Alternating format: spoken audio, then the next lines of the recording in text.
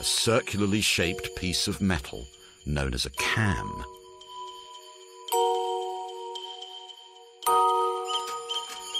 The beauty of the cam lies in its versatility. Anything that the machine needs to do can be cut into the undulating surface of the cam. The edge of the cam is simply a way of turning circular motion into up and down or backwards and forwards motions. And these motions can be of the most various kind. A feather, a bellows. The movement can be of an amazing range of things. The possibility for variation and design becomes infinite.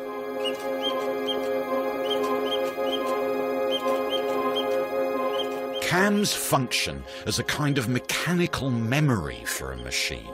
The more detailed and intricate the edge of the cam, the more complex the actions it can store.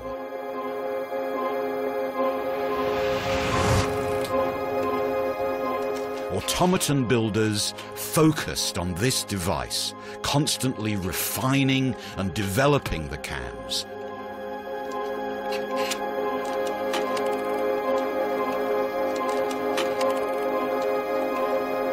Devices would be built that contained whole stacks of miniaturized cams.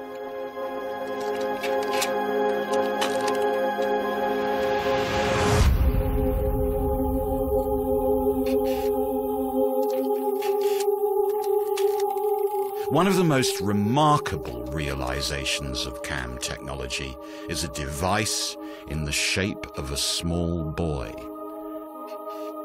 It's perhaps the world's most astonishing surviving automaton.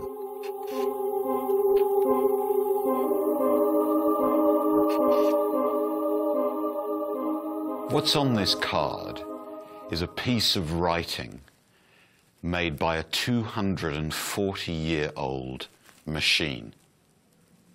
One of my favorite machines, one of the most magnificent automata of the 18th century. It's this boy, this writer. He was built in Switzerland by Pierre Jaquet-Droz, one of Switzerland's greatest clockmakers. And the aim was, I think, to mechanize reason and automate the passions. Jaquet-Droz was about 50 years old in the early 1770s when he designed and built this masterpiece. Inside the boy are almost 6,000 parts. What's astonishing is that every one of these crafted components has been refined and miniaturized to fit completely inside the body of the boy himself. What Jaquet-Droz did was to use the technologies of homeostasis, of miniaturization, to build really a true automaton. Inside the little writer is all his source of energy and all the machinery that drives him. He works on his own.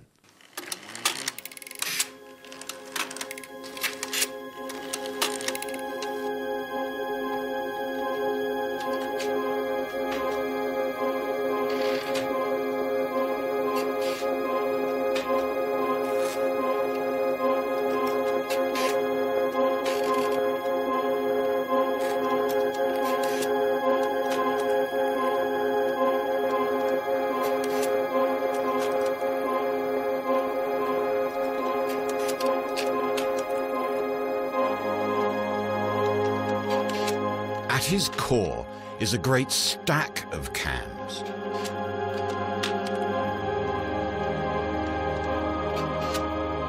As these cams move, 3 cam followers read their shaped edges and translate these into the movement of the boy's arm.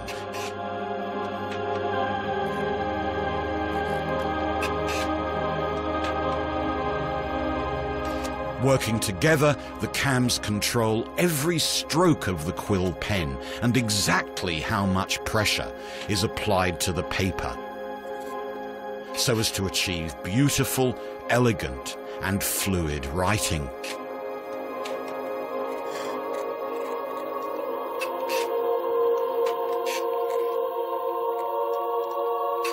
With this sublime machine, Jaquet-Droz had reverse-engineered the very act of writing.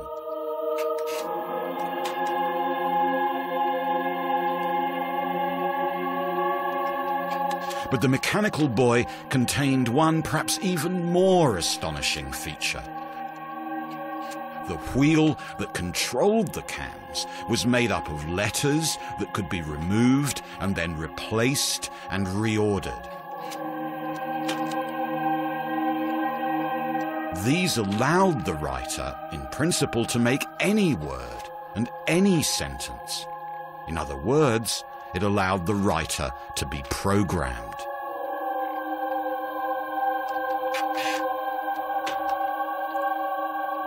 This beautiful boy is thus a distant ancestor of the modern programmable computer.